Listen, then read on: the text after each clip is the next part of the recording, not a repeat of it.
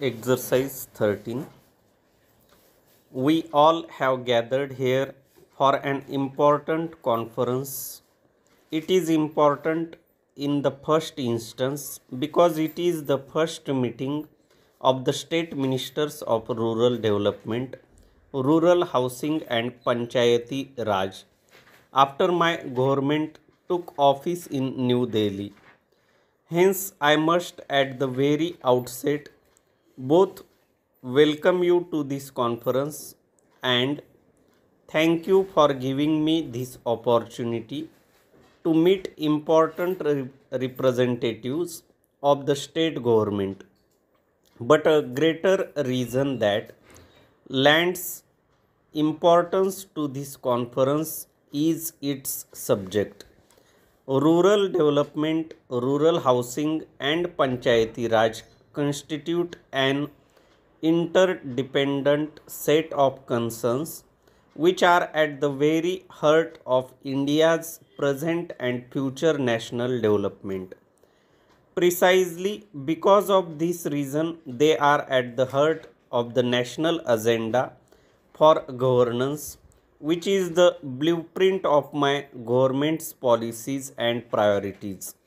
To explain the importance of rural development in the context of our common dream of building a new India is to belabor the obvious. India is a land of villages.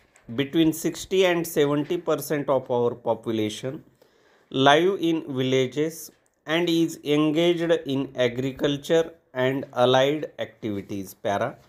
When it is said that India is an ancient nation and this fact makes all of us proud, it is well recognized that what constitutes her rich heritage is her village based culture and agriculture. It is on the solid foundation of this ancient culture that India is emerging as a potentially strong and modern economy.